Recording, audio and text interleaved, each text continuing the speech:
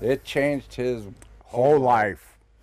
He's been grieving all this time. It's been 5 years since Cynthia Hoffman was murdered. We love our child. We love her more than anything in the world.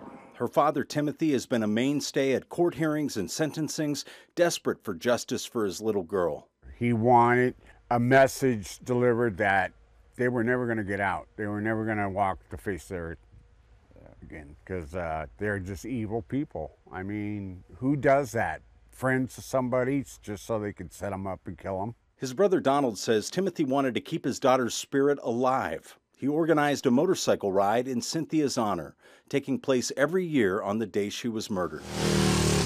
He was happy, ecstatic about riding. He's like that every year. He just wants to go and have a good time. Cynthia loved Harleys.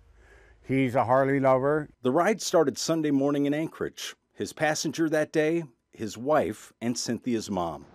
They rode to the Victims for Justice Memorial to see Cynthia's name in stone. And then we rode from there to Thunderbird Falls. That's where we really, he said a prayer. His #1 club member said a prayer and some words. And then we walked over across the bridge to the river and dropped roses, because that's her middle name, Cynthia Rose. They made one more stop in Wasilla before heading to the closing party in Big Lake. We switched places. I pulled to the front, he pulled right behind me, and then we left there, got up past Meadow Creek, and that's when the accident happened. Well, it was on this stretch of the Parks Highway where Tim Hoffman met his demise due to a tragic bike accident 5 years to the day that his daughter was viciously murdered at Thunderbird Falls.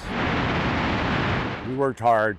He had a big family to take care of. He took care of foster children. He has Anybody foster. that needed a place or some food. I lived or with some them for money, 2 years.